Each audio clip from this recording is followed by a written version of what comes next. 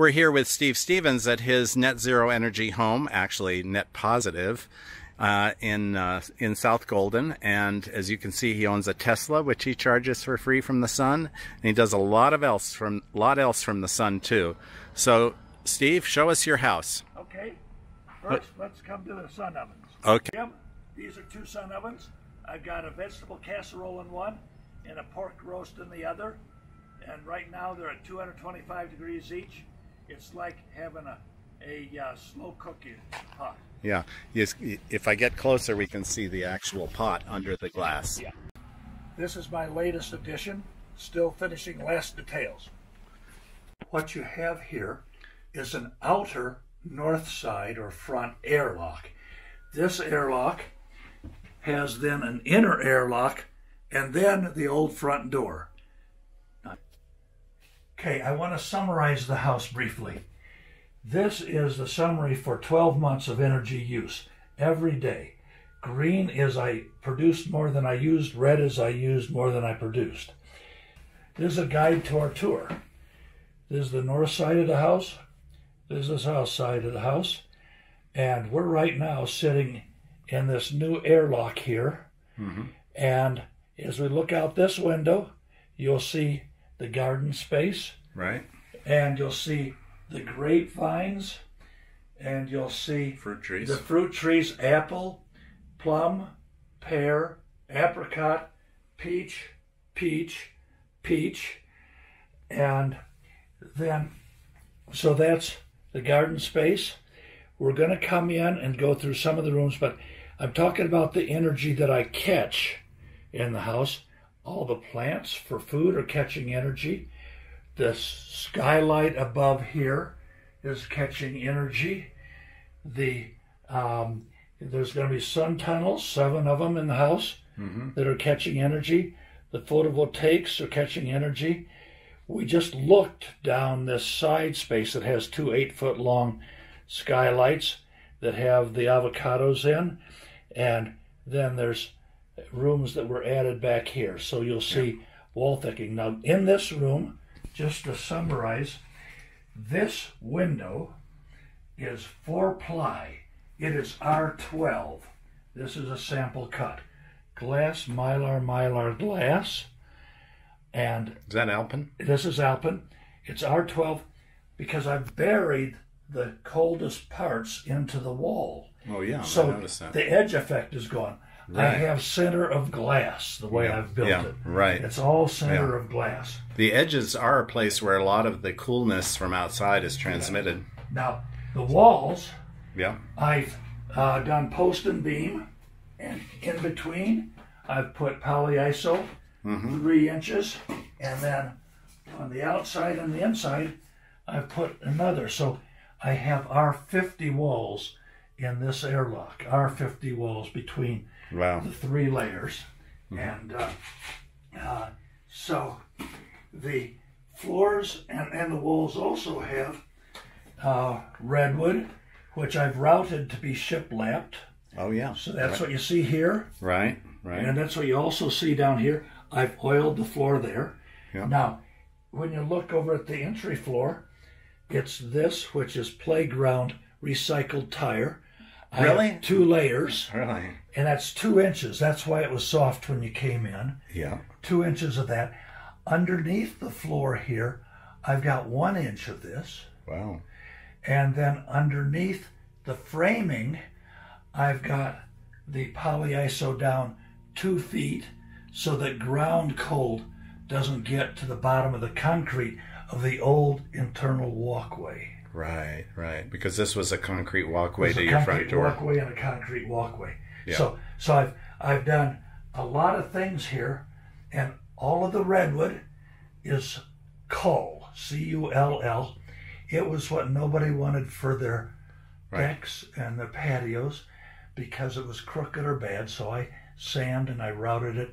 And I planed it to be nice, and people won't do that. So I paid 10 cents on the dollar. Right.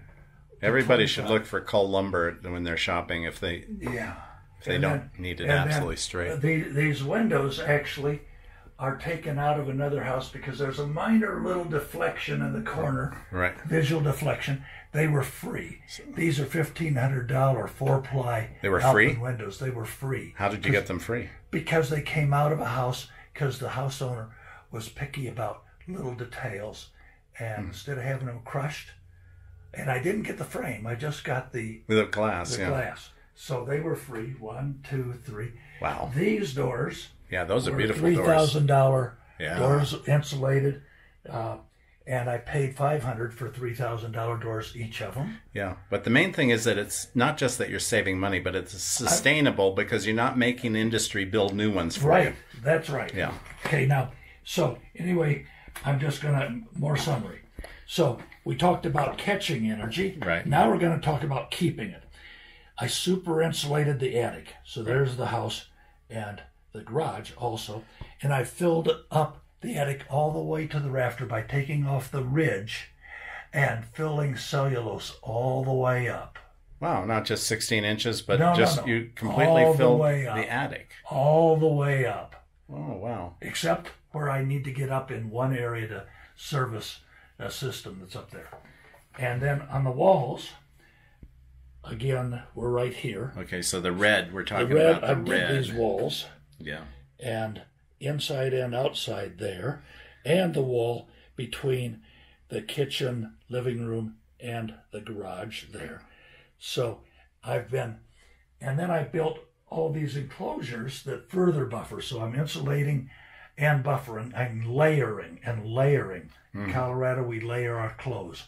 So this shows the layering of the house. Yeah. Now the south is a solar collection area, and the roof is solar collection, and the lighting. We're in the north bedroom, and the north bedroom was the cold room in the house.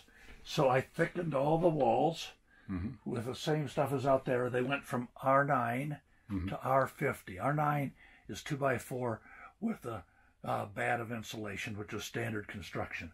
So I thickened what was that wall in that corner, and I built it up with polyiso OSB, and then another layer. And there's what it was before I put the wood on, which is the finished wood. Yeah, right. Beautiful room, by the way. Okay. Coming down a hallway, there's no lights on, just two 14-inch sun tunnels at each end of the hallway. Now we're going to go to the master bedroom. In the master bedroom, I also thickened the wall. You see my little rock collection on the ledge. Yeah. That wall is now R60, and then you can see how thick the walls are by looking here. And then the mini split up here is a super efficient mini split, has a SEER value of 33. Wow. The standard is 13. Right. Yeah. Okay, now we're at this back addition. We've come down this side, and so this is the gymnasium room. Below it is the greenhouse, and above it is the solar food dehydrator. Okay. So here's a long view. Yeah, so here there's an envelope that catches heat in the winter. The heat flows up, and it gets shipped to the north side of the house through that vent right there. Oh, okay. And it's thermostatically controlled. Right now in the summer, I am venting everything out. Right, of course. And so I have upper windows open and this open. It's all just bypassing. Yeah, this is a 96-degree day. Right, but in the winter, this whole addition really helps to heat the house. Yes. Go. Okay, we're in this conference room. Used to be your back porch. Used to be the back porch, yes. And it has the solar clothes dryer and the airlock. So this is an airlock to the house. That's an airlock to this. Wow. And I'm revising this now, and I will be replacing those windows with better windows just to get the energy efficiency to be where I want it. But the windows here are, again, the 4-ply Alpen, and then there's a 2-ply and there's a 4-ply shade that comes down. Okay. So I can get 10 ply of winter protection on that wall, and I'll have that wall up to that status. And you dry your laundry on these clotheslines out here. This is my clothesline, and right now I have a few. We're now in the dining room, and this wall I have greatly upgraded. On the inside, I've added that amount of polyiso foam and wood. On the outside, I did that amount, and then this is the wall structure, the same redwood. You can look in here, and you can see the old electrical outlet still works. Yeah, right. That's how much the wall's been increased. Yeah, right. For people who are watching this video, they don't need to do this much. This is my second, and this is another SEER 33 and way, way, way below zero outside heater. Yeah, and it's on the same compressor, right? It's it's separate? Because I get far more efficient if I have them be two separate, and I get the benefit of redundancy. If one compressor fails, I still have a heating system, and either one of these will do the whole house. Oh, okay, yeah. So I'm not tied. I like redundancy as a Bell Labs scientist. Oh, okay, yeah. The theory of redundancy is good. Okay. For cooking, when I don't have the sun ovens, I have an induction stove. And the induction stove is faster on and off than gas. Yeah. So it gives you all the responsiveness that people that love gas want. And it's off. It is off when it's off. Then for quality of air in the house, I have all these meters that are telling me that my radon is very low, my CO2 is very low, my particulates are very low, my VOCs are very low. I always know what I have for air quality. And so that's important. And then we're lit right now with a 22-inch sun tunnel. Yeah, right. No lights are on this floor at all. Yeah. Yeah. Okay. You notice these two 22-inch sun tunnels are lighting this whole space. And when you look at that wall, even the top pictures are being well lit because the diffusers are diffusing that widely. Right. Now, I took out the fireplace. Right. Because a fireplace heats when you don't want it to heat, and it cools when you don't want it to cool. It leaks like heck. Right. Here's what the sun tunnels look like on the roof. We're in the mechanical room now, and this is the heat pump water heater. I had one 10 years ago, and it finally got to the end of its life, so this is a new one. They're amazingly efficient. I run it in heat pump only mode, and so my electricity use for water heat is nil. Right. This is the furnace that I put in, and I've cut off the gas line 3 years ago.